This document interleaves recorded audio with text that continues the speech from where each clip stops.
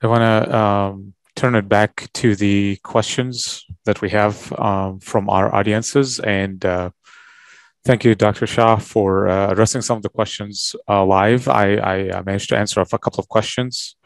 Um, Again, if you posted a question, you can see whether it's answered or it remains open. Um, I'm looking right now at a question from Mike related to biochar. The question is, what have you found with the use of biochar when applied to the ground? And I'm assuming in poultry bedding context, I don't know whether Jason, in some of the work that you presented, biochar has been also used. We have seen biochar being an effective intervention. Mainly, it has two modes of action. It acts as a cap, essentially kind of a barrier layer to reduce the emissions from in this case, manure bedding or litter. But also, if it's activated with acid, it can trap or target specific compounds like ammonia in this case. I don't know, Jason, if you want to, you have something to add Yeah, on no, I mean, biochar use. I think you've covered it, and we do have a pilot scale system going in New York that's going to be making biochar from cattle manure. There's obviously a lot of soil health benefits there. I like you said, I think there's some opportunities to use that material as a filter media. There has been some research that shows that it has some benefits when incorporated into anaerobic digesters as well. We are considering maybe doing some trials with it as an additive to, say, a manure storage to look for some effects, but kind of waiting on the pyrolysis facility to be available to actually make enough material to play around with. I will add too that I think biochar gets a lot of attention, but it's an expensive process, and I'm not sure the dollars work out for farms to really dive in on this yet. So.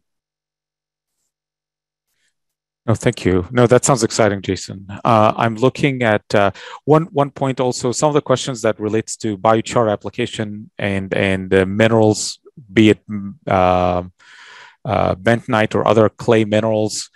There is the practicality of the method of application, the dusting issues that might be encountered. So there are some logistics also in its use that might be a complication.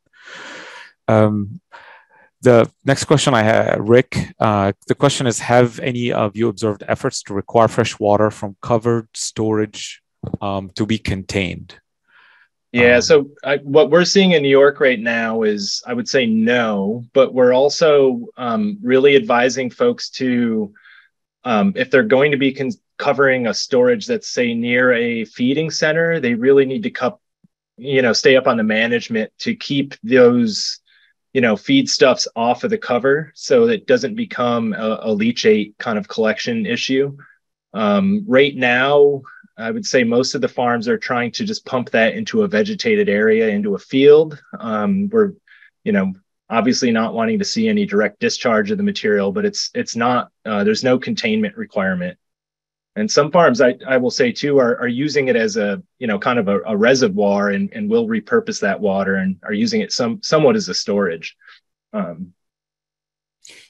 Yeah, I can speak for our covered digesters and lagoons here. It's treated similarly. There isn't a containment requirement, but like you said, Jason, there is a requirement to make sure it's not commingled with any manure or any other stuffs that would render it waste. So it is considered clean water in that sense. But some issues related to potential pressure, especially for digesters, for inflatable covers, there are some management concerns of basically the added pressure of the water weight on top of the digester system. The following question, does pH have an effect in a liquid system on ammonium loss? Jason, do you want to take this one? Yeah, sure. I would say yes to some degree. Manure has a tremendous buffering capacity, but there is a lot of research, especially going on in Canada right now, looking at acidification of manure systems and some other strategies to reduce emissions. So. Yeah, Chris, exactly like Jason said, it is the chemistry is the same. It's just the buffer capacity for the liquids is there. It's just once you push the pH one way or another, and especially with anaerobic digester systems, that has been a question in many places. Just how much ammonia emissions are increased because of that chemistry change as a result of digesters. The following question is: has the tree windbreak been studied to narrow down tree types or certain evergreens? So, Dr. Sharara, I Yes, sir. responded to that question. The USDA, Sean Belt of the USDA has a fact sheet, and I provided a link to that. It opens up a poster. I don't know if that's useful enough. If somebody wants to contact me, I can actually send them that fact sheet, which I cannot find. But yes, they did look at several different types of shrubs and trees that were planted in close proximity of poultry farms, poultry fans, to see how they would survive in the high ammonia environment. Thank you, Dr. Shah. Just a quick comment about acidification of liquid manure. I mean, there have been some attempts in Europe to acidify liquid waste in swine houses, but then you have to worry about hydrogen sulfide emissions increase.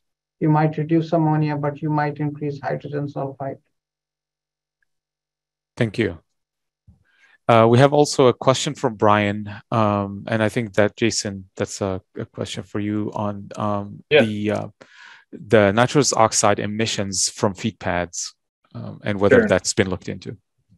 For one, I want to say hi, Brian. I've worked with you years ago. Good to see you again. But we are actually in the we're waiting on our N2O analyzer to show up, but it's in the scope of work for our current project. So we're really focused on manure systems, but we are using our instrumentation to collect emissions from around barnyards in general and feeding areas. There's also some work at Cornell looking at N2O emissions as it relates to changes in feed, and so how that might impact emissions on and around the barns and feed areas too. So that sounds exciting. Look forward to the outcomes of this work. I think seeing no other questions, if anybody still have questions, you can present it in the session, but also our contact information is on the webinar and the handout. So please don't hesitate to reach out with any other questions.